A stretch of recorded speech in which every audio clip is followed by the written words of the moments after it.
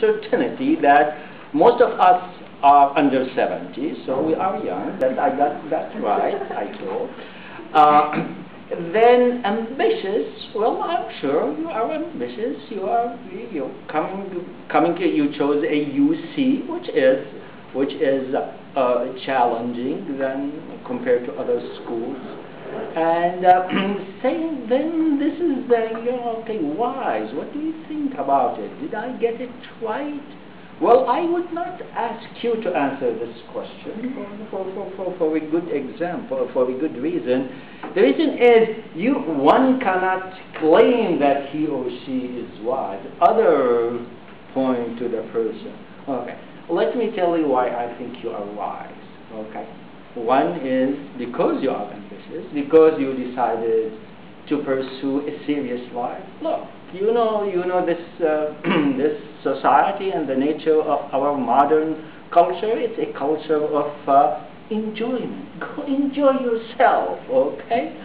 And God bless capitalism. Capitalism furnishes to you everything, okay? And if you have a mountain of gold, you can spend the mountain of gold, and you feel that you are poor. You don't have enough. There's enough to spend all the money.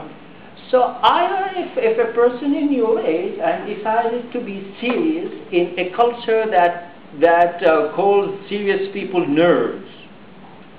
Well, look, like if a person is really serious in school, don't you look at such a person kind of a nerd? Okay? Look, I'm not from those who try to just say like, look, our culture is better than your culture. But look, like seriously, in our classroom, the students that we looked to were the like top students. Like, okay, they were serious. Not with all respect to athletes, it's good to be athletic, but not too popular. The index was not an index of popularity, but an index of academic capability. Okay. So speaking of, okay, so I defended my title, and I also kind of extended some compliment to you that you are young, ambitious. This is not exactly compliment, but wise. Yeah, if it is wise. And look, from like this is from the beginning. Well, let me share with you a personal thing. Yes, it was my dua when I was a young person that God please me, give me wisdom.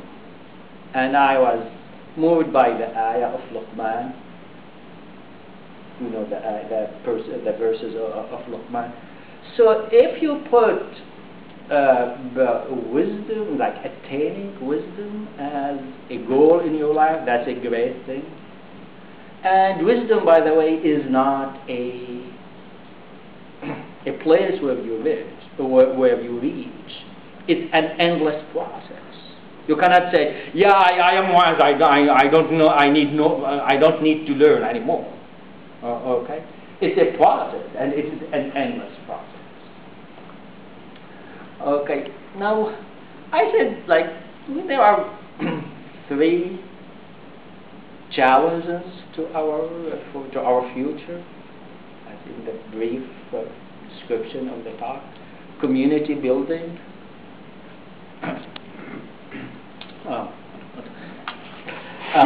managing our diversity, and constructing a universal outlook or universal message. So let me see how, like, probably will not be able to cover everything, but that's fine. So let us start at least with the community building. So let us reflect a little bit. Why do we need community? What is this community? Islam asks us to protect ourselves because we will be judged at the day of judgment as individuals. وَكُلُّ فَرْدٍ آتِيهِ يَوْمَ الْقِيَامَةِ فَرْدًا. And each person will come at the day of judgment as a single soul. So what do you think? Does Islam ask us Do we have individual responsibility or collective responsibility?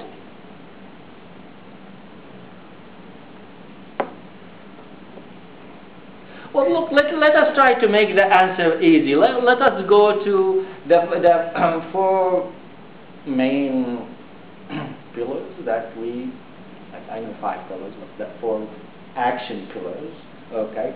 Sawm, Hajj, Zakah, and Salah, okay? So now, how about doing Hajj alone? To go stand in Arafat and nobody's there. It's not what that's right. It's not that the Hajj that we have in mind, right? We have in Hajj as what? A international,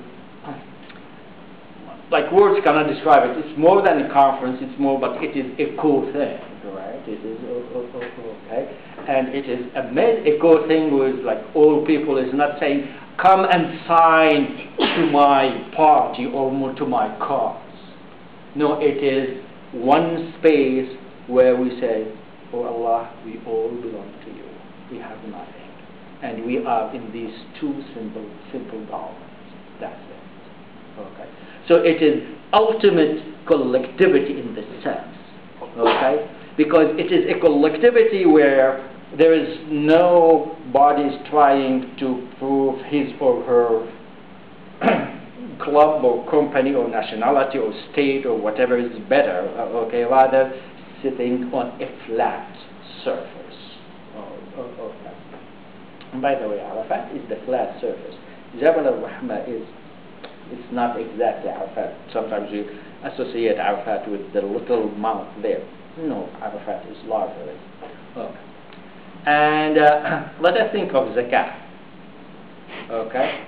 I want to pay zakah personally. Okay, yeah, this is okay. Zakah, I put it here. Like, look, I cannot make zakah if I am an individual. You see where I'm driving the point? Like Islam itself, the basics of Islam, the basic acts of Islam.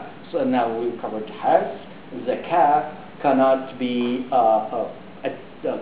performed. Like they are collective in their very nature. Okay. And then if we move to Salah and Sawm, they are more individual. Okay? And it's kind of, here's like the balance between the individual and the group. You need Salah to kind of cleanse yourself, to connect personally, etc. And so, Sawm. But still for Salah and Sawm, there is the group prayer, Jama'ah is more thawab, more. And also in Sawm we make futur, we feed others, like it's great rules for feeding others in Ramadan. So there is also a collective side. So here you see the balance. Okay. So the more individually oriented act of ibadah have collective dimension. And the more collective-oriented ibadah, Hajj and Zakah, have also individual dimension. Because look, you have to make Zakah. Even other people did not make Zakah.